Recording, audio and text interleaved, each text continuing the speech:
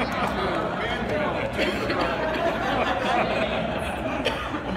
wish I could play them both at the same time.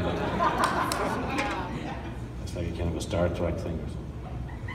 What was your first instrument? The banjo for about four or 5 years, and then The fiddle. That's, banjo first in at about 11, and then fiddle kicked in about 15 kind of age. Yeah. It's a kind of a natural progression. A lot of banjo players are fiddle players. Yeah. And there's a home for them. You know, there's a place they can go after they're done.